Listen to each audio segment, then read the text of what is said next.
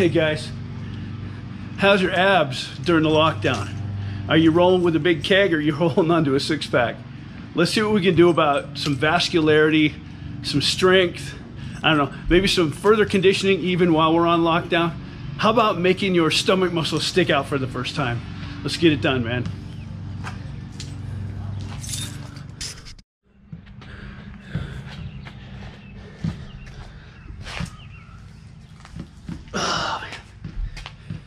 You know what? When you're locked down, you got to work with what you have, even if it's not very, very big, or even if you're not excited about all that you have. All I can say is this: take whatever you have and work out with it. I have a couple ideas for today, and I'm going to be talking to you about that as we move on. I came up with an idea: how to add more weight when you don't have any more. Because in the gym, I try to work out with dumbbells that are like 70 pounds just for, you know, curls like this. These are 40s. There's biggest things I have here. And then on the bench press, regularly we load it up with 315, maybe even all the way up to almost 400 pounds. Here, at the most, I have like 250, maybe 275. So today, what we're gonna do is look at some different ways that we can come up with ideas to improve our workout and maybe use something that we didn't even realize we had.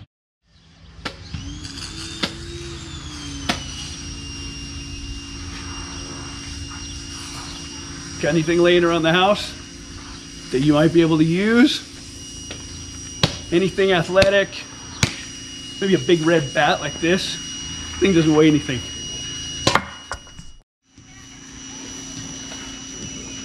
How about this? Hey, wait a minute. What do you think? No. I think we're better off riding this one.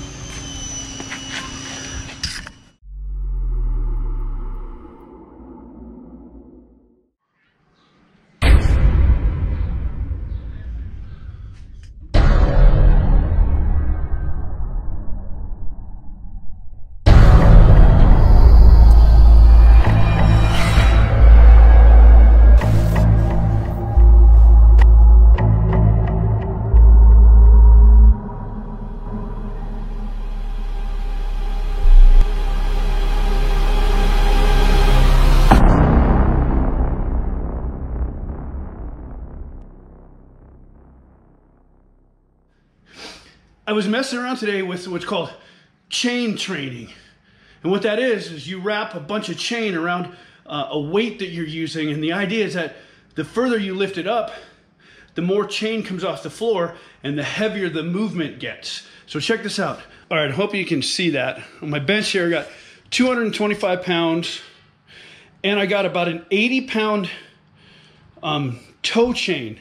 It weighs between 80 and 85 pounds. I couldn't get the scale to hold still. So what I did was, I've draped it over my barbell set. And so this makes the entire thing, once all the chain comes off the floor, makes it weigh about 305, maybe 310 pounds. And this is working out pretty good. Now I have other plates that I could use, but I wanted to see how this would translate. I wanted to see how it would work by when you press the weight, when it's on your chest, some of the chain is on the ground, but as you push it further and further up, more chain comes off the ground and thus the weight becomes even heavier. And it's really cool. I've never done it before, and that's why I'm experimenting with that today. All right, guys, we're gonna give it a shot. We're gonna give about around 310 pounds. We're gonna see if we get I don't know, maybe get a rep or two, or I don't know, if I don't get any, then I'll scream and you guys come lift it off my chest. All right. Let's go. Woo! 310 pounds. Let's get it. Oh.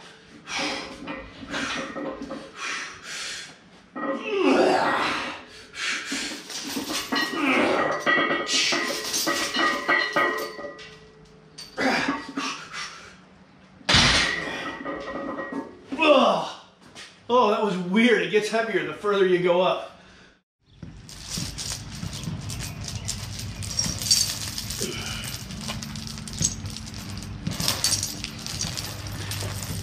I have another idea.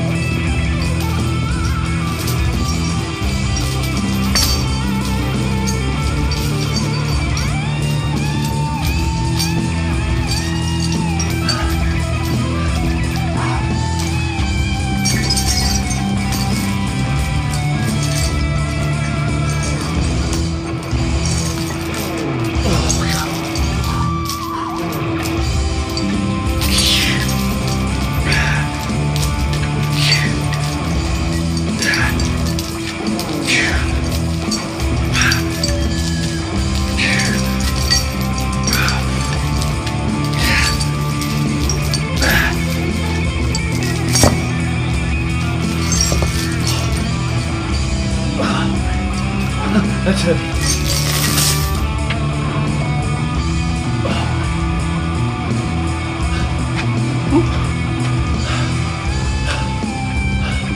Ready for another set? Let's do it.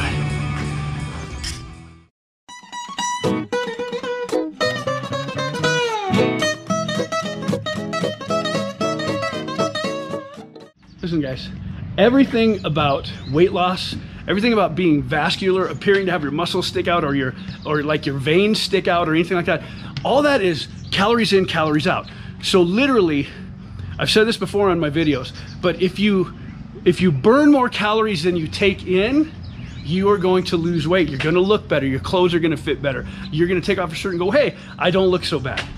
But what's happening here is, this is a thing I learned from Alton Brown on the Food Network. And I'm not trying to plug them or anything, but that's where I learned this. He showed a picture. He was standing at a gas station. He was putting gas in his car. And he was talking about the size of the tank and so on. And that the car would burn through it, and you know, he'd have to fill it up like once a week or whatever. And then there was this giant tanker truck like that holds however many hundreds or thousands of gallons of fuel that pulls up. And he goes, imagine this, because every time you eat calories, about every 3,000 calories or thereabouts will put a pound of fat on you if you don't burn it. Every 3,000 calories. So he goes, imagine this. He goes, every time you eat, you're storing potential energy, not real energy, but potential energy. He goes, so what happens is if you don't burn it off, your body looks for places to store it. And instead of having like a small gas tank like his car, or even like this Camaro I drive around in, this got like a, I don't know, 15 or 20 gallon tank. He pointed at this big, like 1,000 gallon, whatever, a semi truck. And he goes, this is what your body does with calories you don't use. It stores it as fat and then just hangs it all over your body like this truck. It goes down the road with this giant tank full of fuel that it doesn't use. And that's all we're doing, is we're storing calories that we don't use. And whatever calories you don't use, whoosh, it stores as fat. And that's what happens, man. So anyway, all I was thinking about is while we're on this lockdown, man, we have potential to put on a lot of extra weight that we don't want and be really unhealthy. We're gonna start sleeping bad at night. We're gonna have trouble breathing when you're tying your shoes. You're gonna have all kinds of problems. But listen, man, all you gotta do really to make this work is burn more calories than you take in, and you won't store fat. So get this, guys. Muscles burn way more calories than no muscles. So if you build muscle, you can literally sleep and your muscle will continue to burn calories, thus you lose weight. This is why I like weight training so much. Man, when you lift and you create solid muscle, that muscle now goes to work, burning off those calories. And then you can eat the things that you like and drink the things that you like a little bit more often. All right, guys. Sorry about the poor sound quality if the wind is getting to the camera or whatever, but so here I'm gonna ask you a question. Which one of these should you be hitting the most while we're on quarantine? If you're not burning off any calories, I wouldn't drink a whole bunch of this. I'd be sticking to this.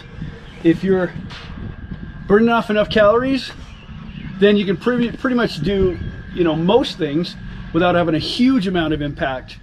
But it all depends. I mean, what is it that you want? Do you want to go through this quarantine thing and then come out the other end feeling like you just like messed up 3 months of your life putting on weight that you didn't need to put on? Or do you want to have like ripped abs? What is it that you want? I mean, I want to try to stay as much, you know, in shape as possible. It's not as easy without, you know, without the gym, but we can do it. So anyway, man, listen, we're gonna find a way around this. We only have a couple more weeks of this stupid thing, and then it's back to the gym and it's back to our regular routines, at least I hope. But I have one more thing for you before we wrap up. All right, a couple of subscribers asked if I'd show them the back end of my property because they like horses, so we'll check this out. All right, I'm gonna do my best to manipulate my camera while it's on a tripod here. It's my backyard, my fire pit. And I know that wind is coming. I apologize for that, for the wind, but check this out. So I have this acreage back here. I don't know if you can see it or not, but if you look in the distance over there, there's a horse right up there. There's a whole bunch of them. That's a big giant farm over there. Again, I apologize for the wind noise. Over this way you go, there's a bunch of sheep over there, and there is a big red barn up at that end that they keep all the horses in, and the horses are usually running around out here. So it's fun, it's nice. Anyway, here's the backside of my house in the suburbs of Chicago. So anyway, I just wanted to wrap up by doing that because I had a subscriber that likes horses ask about the property that's next door. Now I'll just tell you this. Until next time, and I've already spoken to my trainer, Dave, who helped me, you know, with weight loss and all the other stuff. So anyway, I'm hoping to have some footage with him in Meet My Trainer Part 2 coming up in a few days. Talk to you soon, guys. Bye.